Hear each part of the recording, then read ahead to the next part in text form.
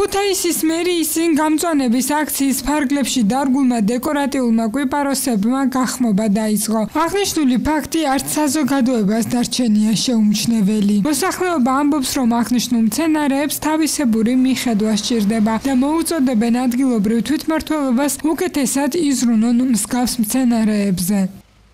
ალბათ აროვლიან, თორე რატო უნდა გახდეს? ეს დაცვის სამსახური, ბუნების დაცვის სამსახურს ეკუთვნის და არ აქცევენ ალბათ ყურადღებას და მერიის წინა აგერ და მაგათმა უფრო უნდა იცოდნენ ეს ვისი ბრალია ვიდრე ვინ. რა თქმა უნდა, არასასიამოვნოა, რაც უფრო მეტი ხე გვექნება ცოცხალი უკეთესია. ცუდია, რა ვიცი, არ კარგი იქნება თუ არ გახმება. ქუთაისის მერიაში განმარტავენ, რომ მცენარეების გახმობა მისთვის შეუსაბამო ნიადაგმა გამოიწვია. აღნიშნული მცენარეების ჩანაცვლება კი შემოდგომაზე იგეგმება. დეკორატიული კვიპაროსები, რომელიც რუსთაველის გამზირის ნომერი 3-ის მიმდებარე დაირგო, ჩვენი ნიადაგისთვის და კლიმატისთვის არის ცოტა რთულად მოსავლელი და გასახარებელი მცენარე.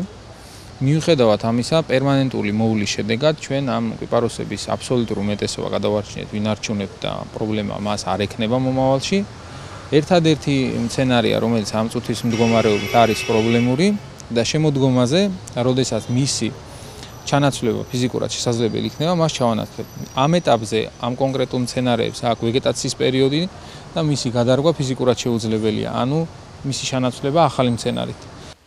გამწვანების აქციის ფარგლებში ქუთაისის მერიის ინიციატივით ქალაქში 200 ძირი ემონიუსი დაირგო. ასევე უსაფრთხოების კუნძულებზე 400 ძირი ტუა და ათეულობით კვიპაროსის ხე დაირგო. მარიამ კუხიანიძე, ტელეკომპანია მეგატივისათვის.